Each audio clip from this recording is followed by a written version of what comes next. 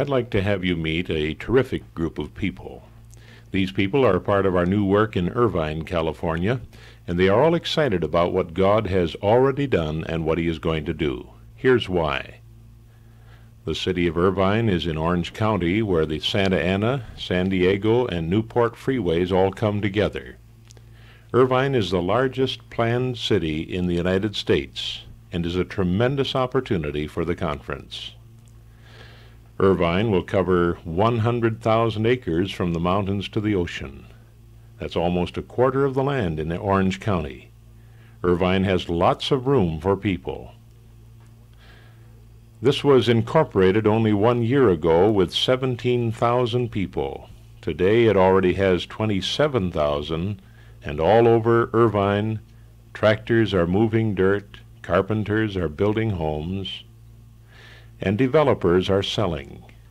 In 6 years, Irvine will grow to 150,000 people, and in 25 years its projected population will grow to over 500,000. The Irvine Company, owners and developers of Irvine, have planned well. In fact, planning is the key. Recreational needs have been planned for, with each housing development having required parks and green belts. Each housing development also has swimming pools and recreational centers. Within the city is Lion Country Safari Land, Orange County International Raceway, golf courses, gun clubs, tennis courts, and of course, the Blue Pacific. The shopping needs have been planned for as well. Each village will have its own small shopping center, and for the shopping needs of the city, larger centers will be built, like Fashion Island, pictured here. Employment needs have also been planned for. Irvine will have 2 large industrial complexes. Already such companies as Parker Hannifin, Xerox, Ford Philco, and Collins Radio have located in the city. Needs for air travel are also planned for. The Orange County Airport is available for businessmen as well as the residents of Irvine. Last year, Orange County Airport was the second busiest airport in the United States. Only Chicago's O'Hare Field was busier. Irvine has also planned well for schools. At present there are 5 elementary schools, but in the next decade there will be more than 35. Today Irvine has 1 middle school. 10 years from now there will be more than 10. Today only 1 high school. In 10 years more than 5. The University of California at Irvine has more land than any other university in California and is one of the fastest growing universities in the country. That's what's planned for this land that was once a part of the Irvine Ranch. The people are coming and the plans are being made. The Southwest Conference, though, has been planning too. We also saw the potential in Irvine. This is to be a key city between Los Angeles and San Diego.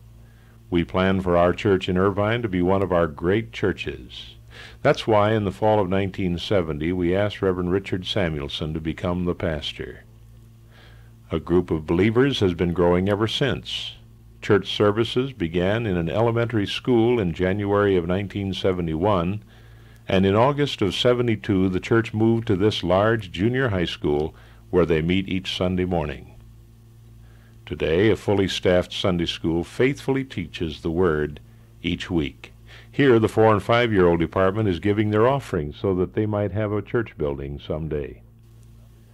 The primary class is fortunate enough to have a man teacher. The people in the church have a real burden for their children and youth. The teachers study and prepare, so each class time is interesting and meaningful. The adult class is growing, even though 15 other adults are teaching elsewhere in the Sunday school. The worship service has been growing continually in the past 2.5 years. This service has grown from 17 to an average of 140. The membership has grown to more than 80. The work has begun. The foundation has been laid. The future is bright. We can see why the people are excited. We're excited too. We don't want to turn back. Now is the time to advance. Now is the time to buy land and build a building. The cost will be great. Land is now between $55,000 and $65,000 per acre. Yet the Lord needs a strong witness in what is going to be a great city.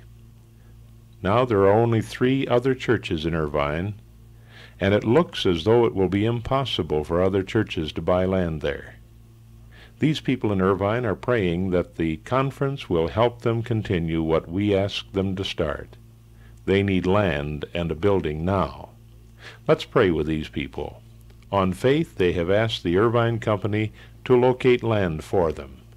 By faith, they are asking God for great and mighty things. Moreno Valley is located near the intersections of Highways 60, 395, and 91, about 12 miles southeast of the city of Riverside, California. Gateway to Lake Paris, Moreno Valley includes the communities of Sunnymead, Edgemont, Moreno, and Paris. It is 63 miles from downtown Los Angeles and 90 miles from San Diego. It is the home of the University of California Experimental Farm and adjacent to the March Air Force Base. This is the headquarters for the 15th Air Force and the 22nd Bomb Wing and one of the most important bases of the Strategic Air Command.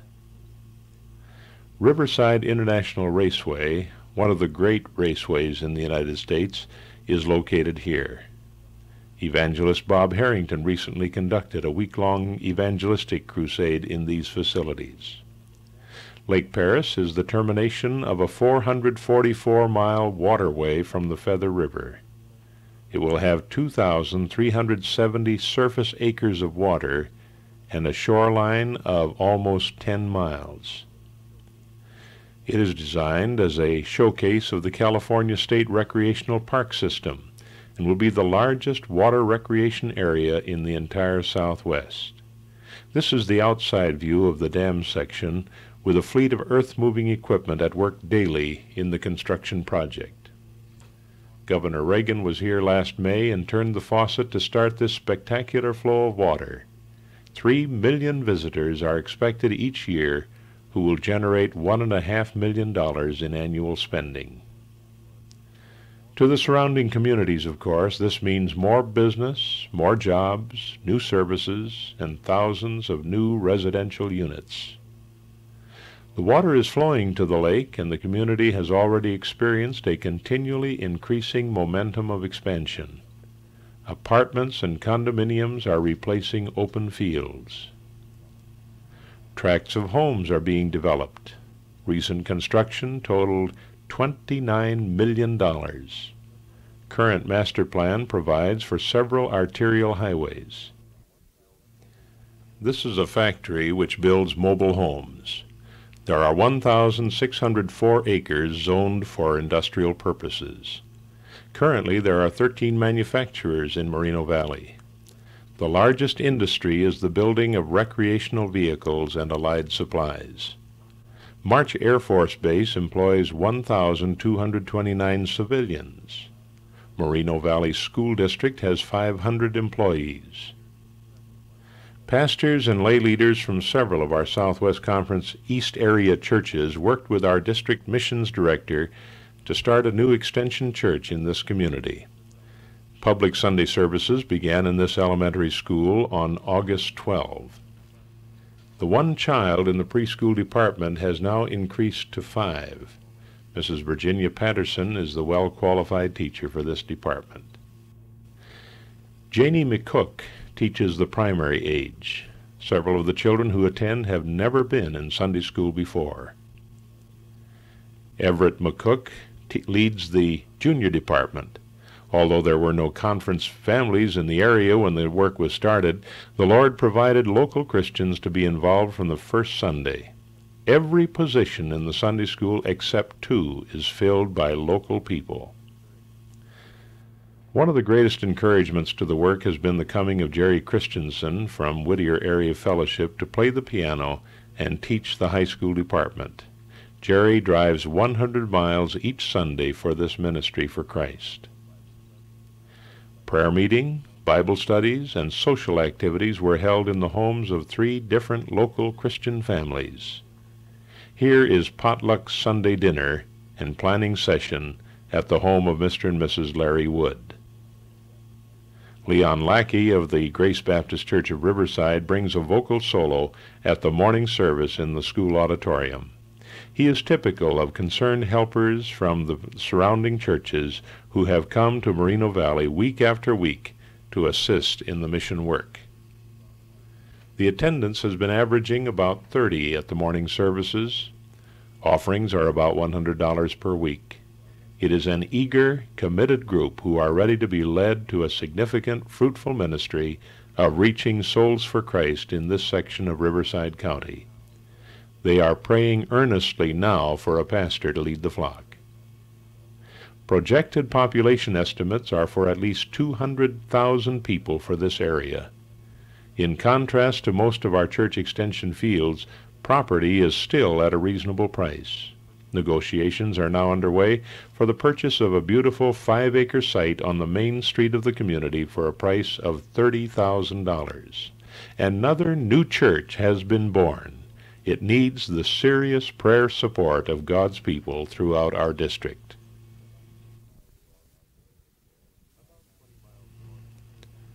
About 20 miles north of San Diego and 5 miles south of Escondido, along scenic Highway 395, is the beautiful community of Rancho, Bernardo, California.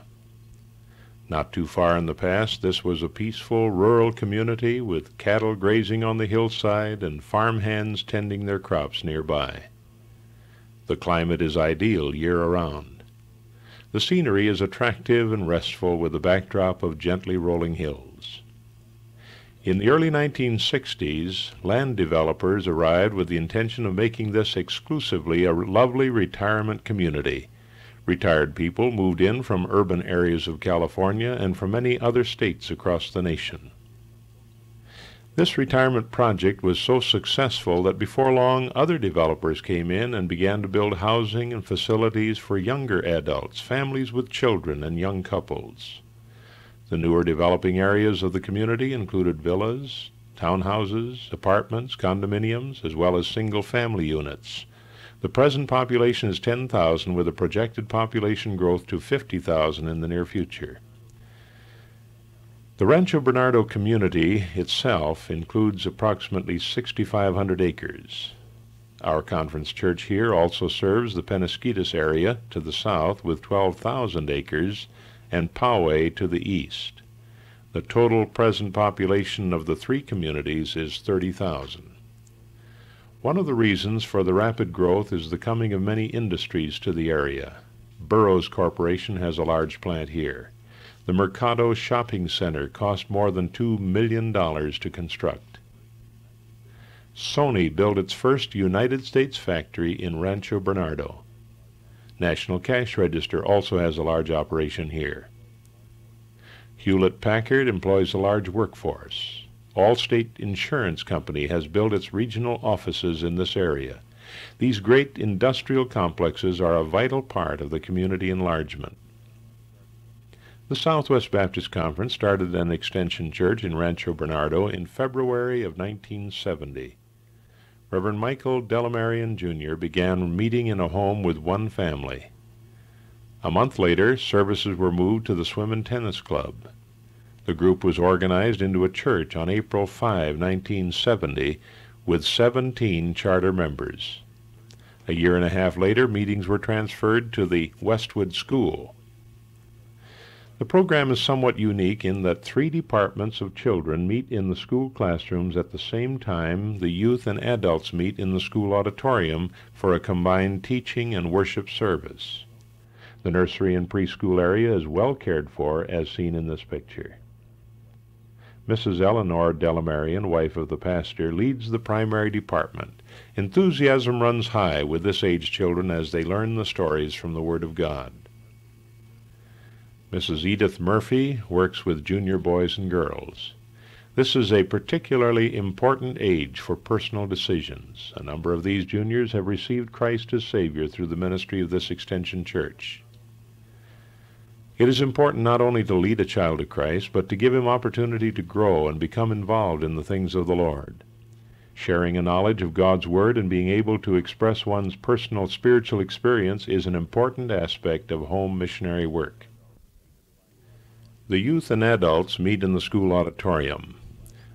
The combined service includes a Bible lesson, often illustrated with the use of an overhead projector, as well as a worship message.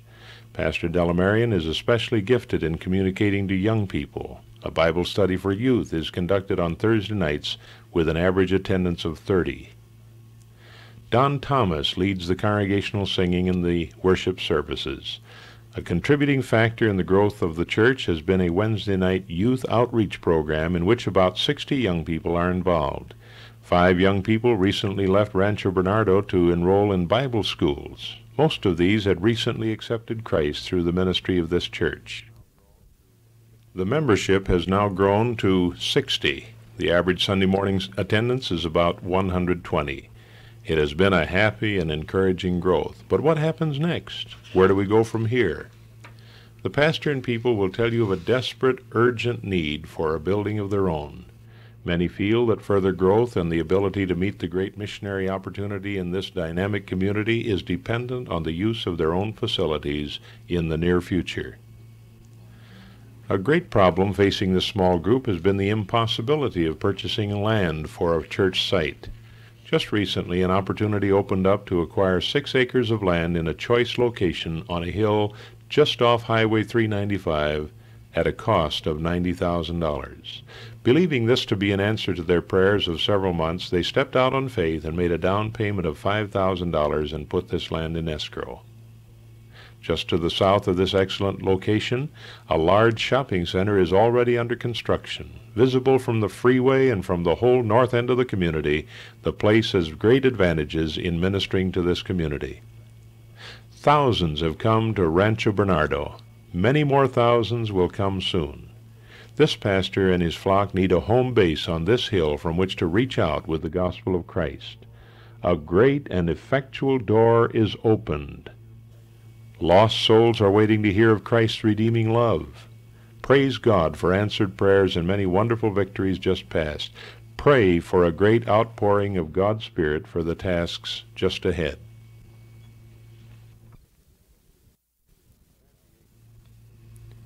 San Diegans can take a trip to the Holy Land without leaving the city limits. Now, of course, this is not the Israel or Palestine Holy Land, but a community called Tierra Santa, which is the Spanish name meaning Holy Land. About 2 miles north of Interstate 8, just off Murphy Canyon Road, is Tierra Santa Boulevard. Tierra Santa is a part of the general plan for the city of San Diego known as the Elliott Community Plan. Camp Elliott was established in 1941 when the United States government acquired 27,700 acres of land for a Marine training camp area. In 1961, approximately 1/2 of Camp Elliott was declared surplus by the Navy. The following year, the city of San Diego acquired several park sites, major street rights-of-way, a fire station, and a library site. The San Diego Unified School District also obtained several school sites. The master plan of development was begun. The planning area encompasses approximately 10,000 acres and includes the Navy housing section, which is located at the western boundary of the area. A major advantage of the Elliott Tierra Santa community is its central location within the San Diego metropolitan area. Regional shopping facilities are located to the southwest in Mission Valley. Downtown San Diego is 7 miles to the south, and the Pacific Ocean and Mission Bay are less than 8 miles to the west. A major land development firm, the Christiana Corporation, has purchased several thousand acres of land. This company has already constructed several types of residential development. The general plan adopted for the city of San Diego states, "A need must be anticipated for a park and recreation system adequate to meet the need of residents and visitors." The western portion of the planned area is characterized by rolling mesas. From west to east, the land gradually rises and culminates with Fortuna Mountain, approaching an elevation of 1,300 feet. Residential building has had the top priority in the Tierra Santa area in these early months. However, in the weeks immediately ahead, shopping centers, business, and community buildings will be springing up.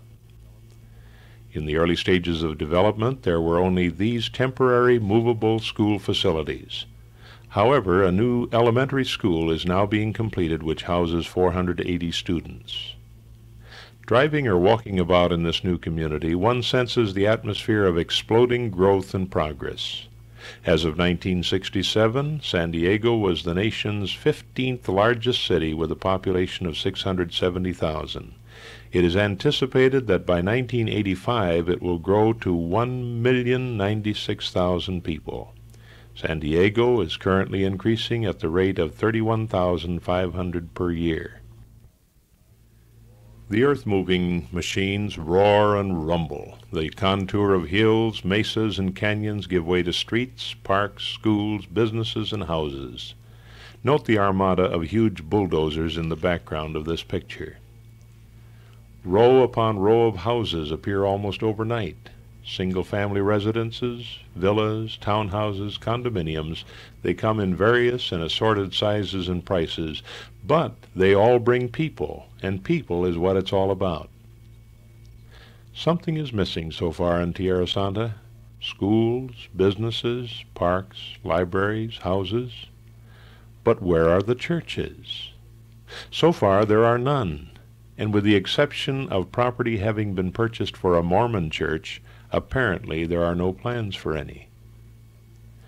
A steering committee of San Diego Conference pastors and laymen have been working with the Church Extension Department of the Southwest Baptist Conference. We were able to secure this beautiful 3-acre site on Tierra Santa Boulevard on a hill in the very heart of this dynamic community. The next most urgent need was for a man of God to pioneer this great missionary challenge. Pastor Glenn Anderson, formerly pastor of a church of over 1,000 members in Northern California, will be arriving in San Diego on November 1 to take up this ministry. There has been no salary guarantee for Pastor Anderson. He is coming at the invitation of the San Diego pastors and the District Board of Missions as a step of faith, believing that God will supply his material needs. Pastors and delegates from 7 San Diego Conference churches met on a Sunday afternoon to have a prayer time on this beautiful site. This missionary project, combined with the Rancho Bernardo Extension Church, is Missionary Launch Project number 2. Cost of this church site is $100,000.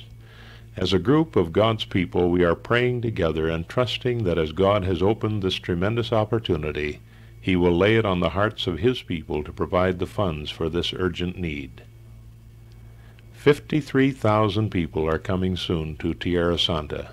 Not one church is yet here for the gospel of Jesus Christ. We claim this hillside as a great focal center from which thousands of people will be reached for the Savior.